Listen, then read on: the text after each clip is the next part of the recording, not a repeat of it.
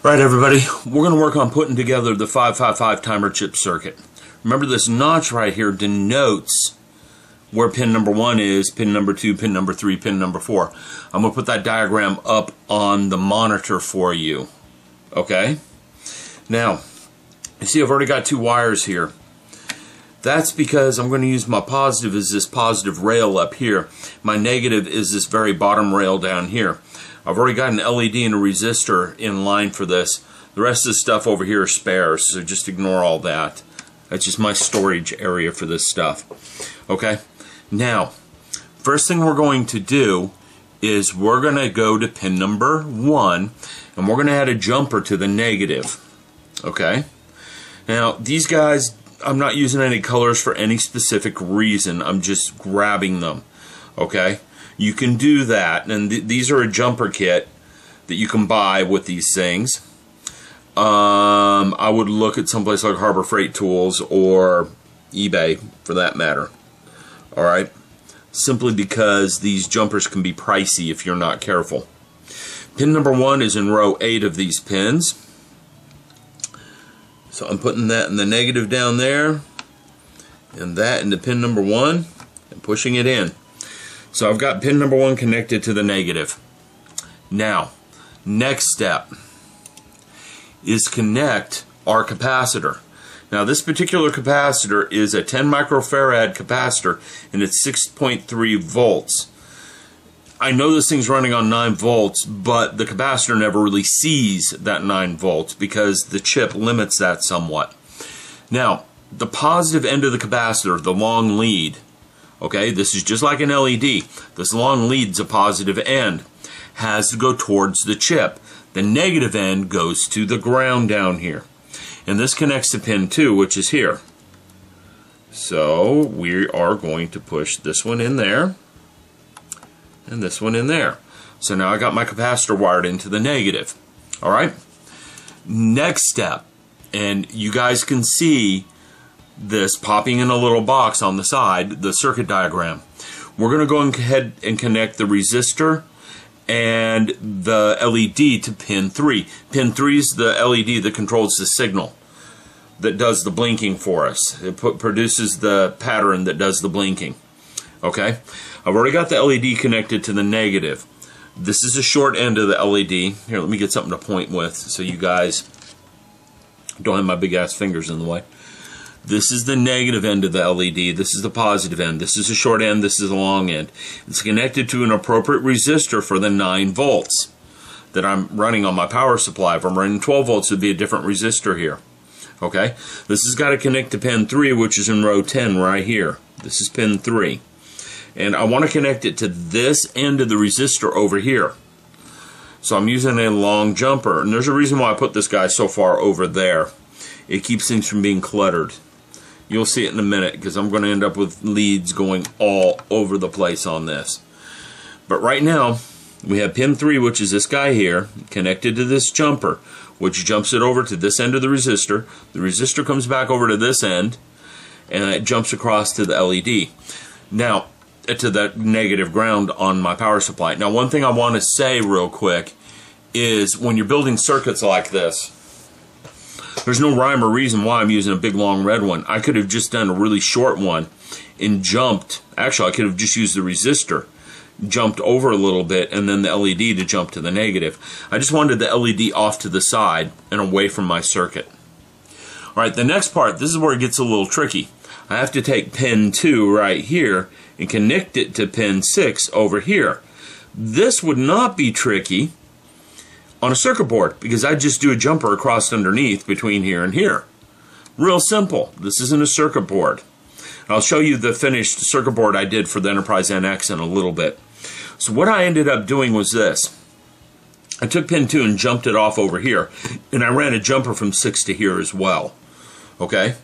And the reason for this is I'm going to end up having to run more than one thing off pin 6 in a little bit. So I want some room to work with. So I'm going to start here with this one, and I'm going to run it off over to here. That gets something from pin 6 off to row 18 of my breadboard. So here's pin 6 right here, and that's going off to row 18. Okay? Now I need a jumper to connect pin 2 to row 18. This one fits the bill perfectly in length. So you can see now I've got something going from pin 2 to here. This one connects to this underneath the breadboard. And this one connects to pin 6. And it matches exactly what I got on my diagram. Okay, now I'm going to stick a resistor on R2 between pin 6 and 7. Okay, we're going to call this resistor R2. This resistor controls the blink rate on the LED. Okay, as you change this blink rate, you change as you change the value of this resistor, you change the blink rate. Ooh, and I just noticed something. That's on pin 7. That is not on pin 6. So let me fix that. We don't want that on pin 7. We want that on pin 6. We'd have a non-functional circuit right real quick. So that's out. Now it's in pin 6. There we go. That's better. Remember the pins go 1, 2, 3, 4, 5, 6, 7, 8. So this is pin 6. Alright. Now, I'm going to pick up a resistor here. I want it to be 1K. K between jumper 6 and 7. Now that's real simple to do. I just stick it in like this. There. I got the 1K resistor between jumper 6 and 7 now. Okay? Now, the next thing I want to do is add a resistor from pin 7 to the positive power supply. Okay? So I want a resistor from pin 7 to the positive power supply. This one right now is 100K. And this one we're going to call R3. R2 and R3 control the blink rate, and it controls the spacing of the blinks. And we'll explain that in a little bit. Alright? I'm putting the 100K resistor there. Now, next step, and this is the final step, and we got the circuit built. Nope, not quite the final step. We got 2 more steps. I need to connect pin 4 to the positive power. I need to connect pin 4 to the positive power. Okay?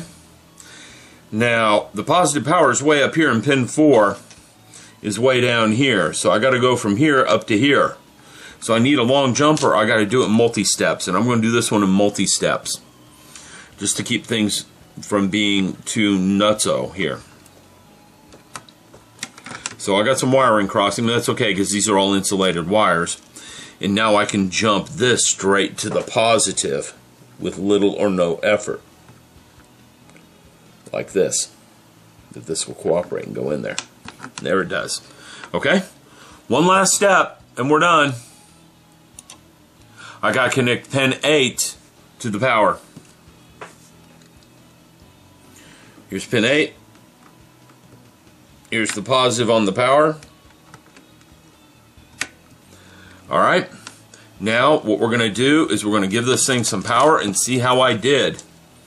Okay, and if everything went right, she should be blinking on and off just like a normal blinker would. Okay, like you saw in an earlier video. Let's see. Give it a second. She's blinking, but something's not right.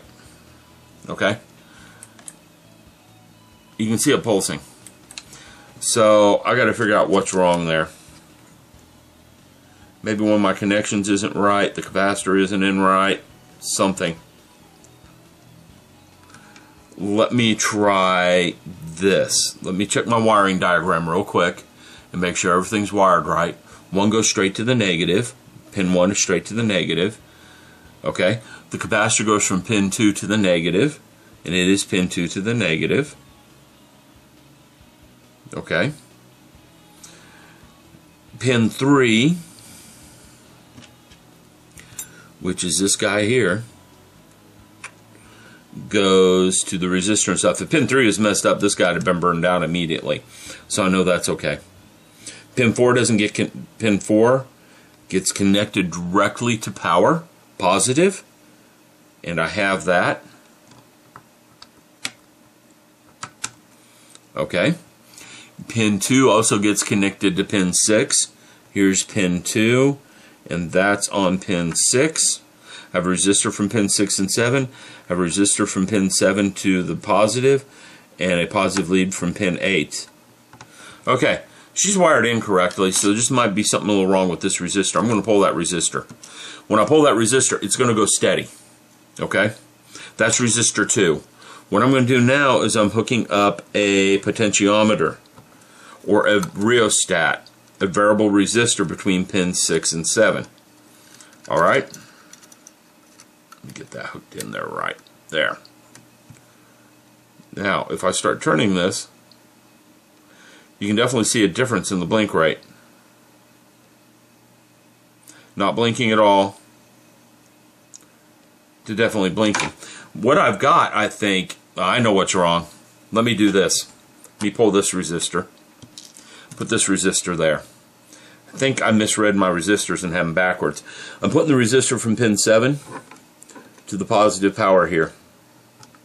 There we go. My resistors were backwards. And see? I can vary the blink rate with the potentiometer now.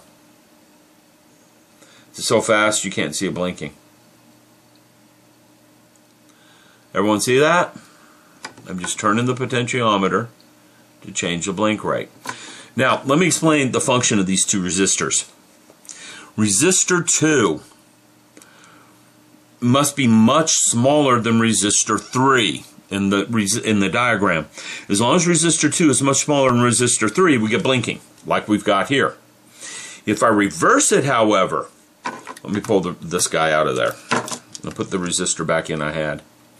If I reverse it, however, and resistor 3 is smaller than resistor 2, that's when you get the inverse strobe.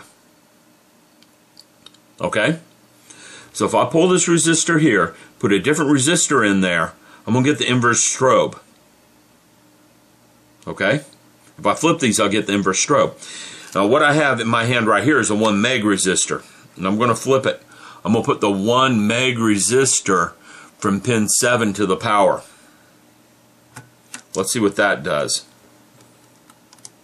Here's my power lead. Here we go to pin 7. You got to give it a minute.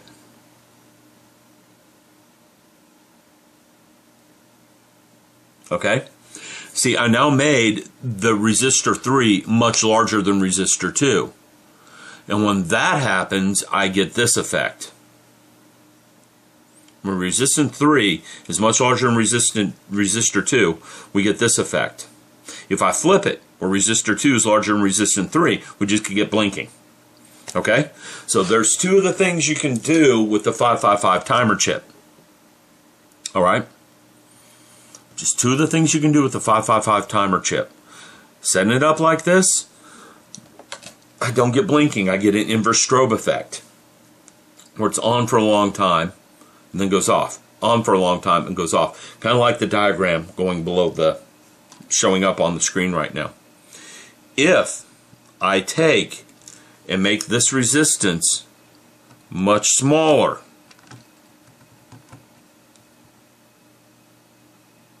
okay, I got them backwards. I pulled the wrong resistor. Let me put that resistor back.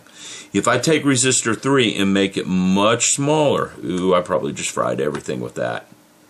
You know, I didn't. If I take and make resistant 3 much, much smaller,